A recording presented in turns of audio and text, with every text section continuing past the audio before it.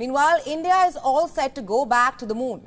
The Indian Space Research Organization is leaving no stone unturned to return to the moon with Chandrayaan 3. The tentative launch date is 13th of July.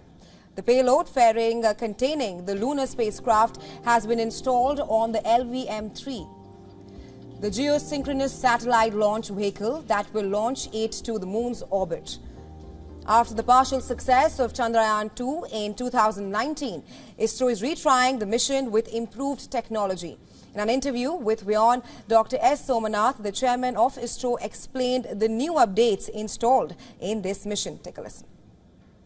See, this time the orbiter is a propulsion module only. The propulsion part is retained in the orbiter, whereas instruments and payloads are not removed from that, not required as it is there in Chandrayaan 2 already.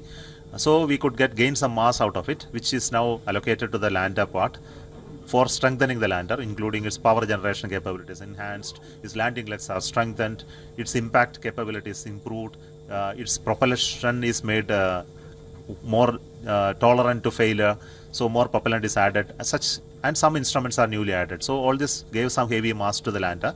So that is how we distribute the mass. The Chandrayaan 3 module is going to scale the 384,000 kilometer distance to the moon aboard the LVM-3 rocket. The total payload weighs as staggering as 3,900 kilograms. It is going to be deployed for 14 Earth days or 1 lunar day. The Chandrayaan 3 mission is comprised of 3 parts. They are the propulsion module, the lander module and the rover module. The lander is named Vikram after ISRO's founder Dr. Vikram Sarabhai. And the rover is titled Pragyan, which stands for wisdom in Sanskrit.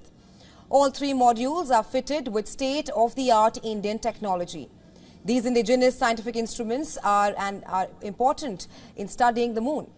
The propulsion module will take the mission up to 100 kilometers off the moon, after which the lander shall take over and touch down on the lunar surface. The propulsion module will use its SHAPE instrument to look for smaller exoplanets in reflected light. ISRO believes this will help probe into planets which would qualify for life outside Earth. Once on the surface, both the lander and the rover shall deploy Indian-made indigenous scientific instruments. The lander payload has 4 instruments which shall do the following. Number 1, measure the levels of plasma on the lunar surface. Number 2, measure thermal properties of the lunar polar region, and also measure seismicity around the landing site. And lastly, understand the dynamics of the moon system passively. And finally, ISRO will deploy its instruments to aboard the rover. The instruments will analyze the lunar surface and also determine its mineralogical composition. If a success, India shall join the select group of nations comprising of the US, China and Russia, who put a spacecraft on the surface of the moon. And thus the Indian Space Research Program is poised to display its strength and competency on the global stage if the mission succeeds.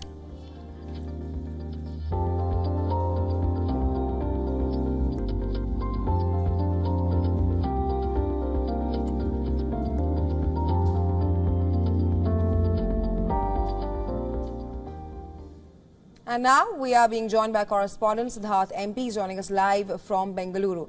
Hi Siddharth, talk to us about the current status of the mission and when can we expect the launch?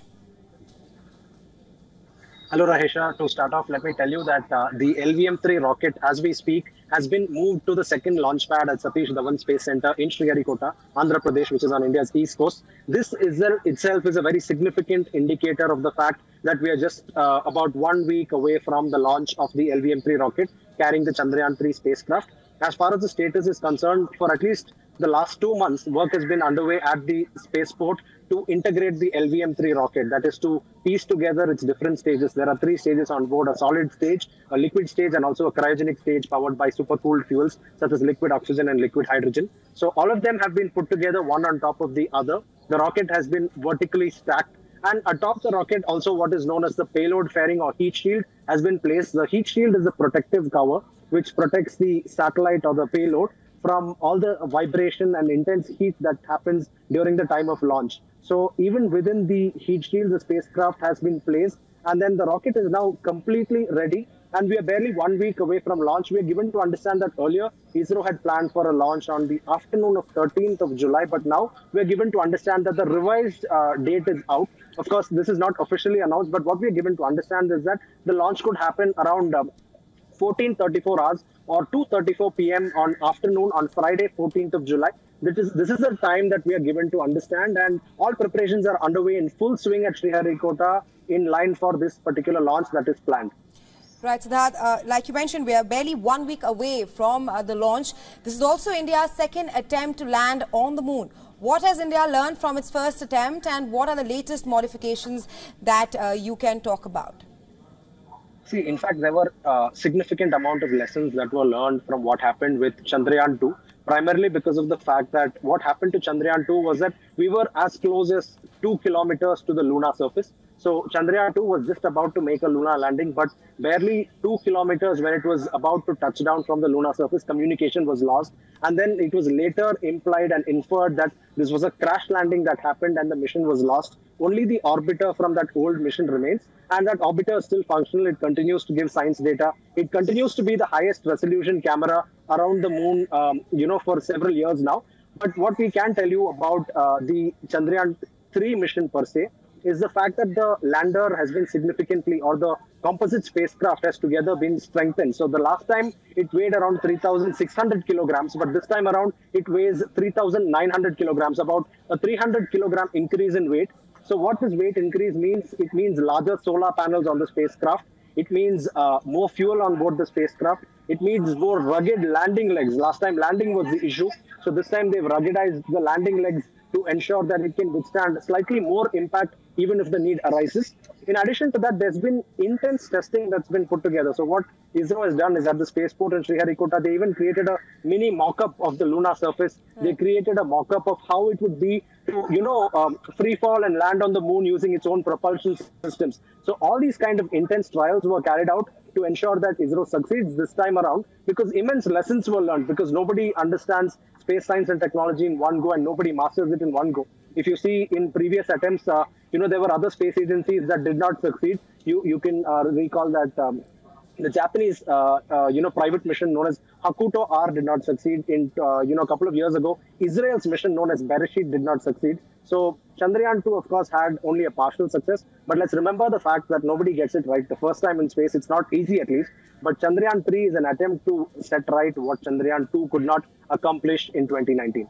Absolutely, Siddharth. This is also India's ambitious mission to the moon, and like you mentioned that nobody succeeds in the first attempt. But talk to us about how big a landmark will it be for India in its own space program and in the global arena if India succeeds?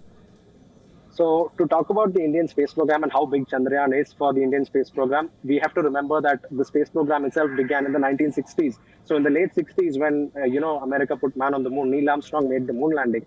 What happened was that's when India was learning the basics of rocketry, launching just sounding rockets or very small rockets to the upper atmosphere. So that's where we began. And today, more than 60 years later, India has the capability to use its own rocket, own spacecraft, own facilities and hardware and infrastructure to ensure that we can get as far, travel 3.84 lakh kilometers and put a spacecraft on the moon and attempt soft landing. That's why it's significant, because it shows capability. Also, we have to remember that it's missions like these that inspire the population. One, it inspires the scientific community because, there are people who work on several deep space sciences and advanced fields. So for them, only when you have a mission like this, do they gather adequate data that can help them study in their fields. But at the same time,